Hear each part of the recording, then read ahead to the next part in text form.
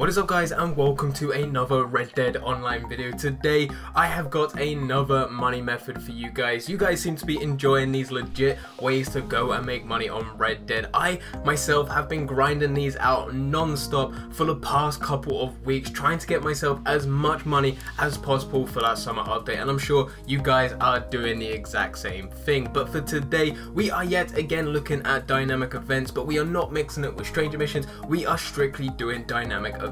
Dynamic events are a similar amount of time to stranger missions. They last about 20 minutes if you go for the right ones, which is the rescue and escort, or just go and escort someone. But you can go and get a little bit more money, a little bit more XP, and a little bit more gold. And when I say a little bit, I am honestly just talking a little bit. It'll be like an extra $1, it'll be like an extra 20 XP, maybe an extra 2 gold nuggets per dynamic event. But once you start doing these dynamic events over and over again, that $1 you're getting per dynamic event will end up being a lot more money on top of, compared to if you just did stranger missions. I have drawn this route up for you guys. It goes across 8 different points for dynamic events. Some of these points we've looked at before. The 3 points in Saint Denis I have talked about, and I did go and use that as a route, but I've drawn up these 8 points to go for different hunting locations. So to begin with, I start all the way down at Braithwaite Manor. That is the location that I have always started in, mainly because what happens is I know I'm gonna go to Saint Denis at some point, so I spawn all the way over in Tumbleweed and then go and either fast travel to Rhodes and then start down there, or I go and travel all the way from Tumbleweed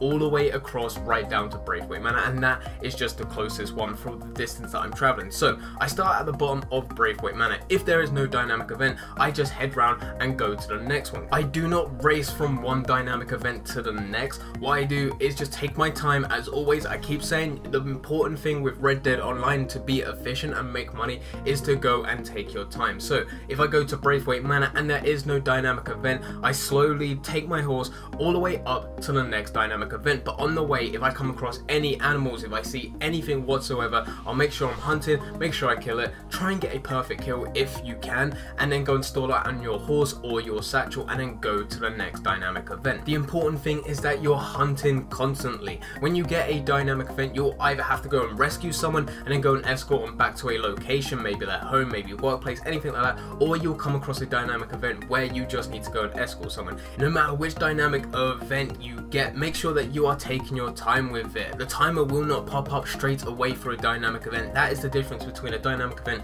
and a stranger mission. But if you do take too long to go and do a dynamic event, for the last 5 minutes of that dynamic event, that is when the timer will show up, and that is when I take it as an indication that I should start heading my way towards the yellow cursor, which is on my map. That is where you need to go and drop off that NPC. Even when I get to that location, I do not drop off that NPC until it gets to the last 30 seconds. Making sure that I take it in the last 30 seconds means that I get the most amount of money out of this dynamic event. Whilst this dynamic event is going on, I make sure that I hunt everything I come across, so I'm not just sitting there waiting right beside the location to go and drop them off. That would mean I will get round about $20 if I just sat there and waited for that timer to pop up and go down to the last 30 seconds. But if I was to go off into Saint Denis, which we all know is a great place to go and do some hunting, where you can go get birds, alligators, boars, deers, anything like that, definitely go over there. And then once I've done about 20 minutes of hunting in that area, that is the time when I need to go and hand in that NPC. The timer will be coming down to the dying minutes. I go and hand it in at 30 seconds, get that $20 from the dynamic event, and with everything that I did through hunting, I would get at least $60. Sometimes I'm pushing even higher than that. It depends on the animals that you hunt and what type of quality you get them in. Depending where you are on this route that I've drawn up, depends whether or not you are going to go for the next dynamic event or whether or not you're going to go to the butchers. So what I end up doing is I start at Braithwaite Manor and I work my way all the way around to the top of Saint Denis. Then I go all the way back down to Saint Denis, and that is when I go and hand everything into the butchers. And then once I go all the way back over to Braithwaite, I start again. If I went over to Braithwaite and I got a dynamic event, great. I'm going to do that dynamic event, I'm going to get the money, I'm going to do the hunting, I'm going to wait until the last 30 seconds to go and hand it in. I'm not, once I go and complete that, I'm not going to go all the way to the butchers. It is a complete waste of time. I'm going to carry on going straight through this route to see what else I can get. So if I go to the next one and I get lucky and there is another dynamic event there, yet again, I'm going to go and take my time, going to do the 20 minutes, I'm going to do hunting, I'm going to hand that NPC in the last 30 seconds. So chances of this happen is slim, but it does sometimes happen. At some point you're gonna go through this route and you'll get 2, 3, maybe even 4 of these dynamic events. Sometimes you'll go through and you'll only get 1. Either way, I make sure I go through this route, try and get as much money as possible, come down to Saint Denis, and only once I'm in Saint Denis and I've gone through those 3 different locations for dynamic events,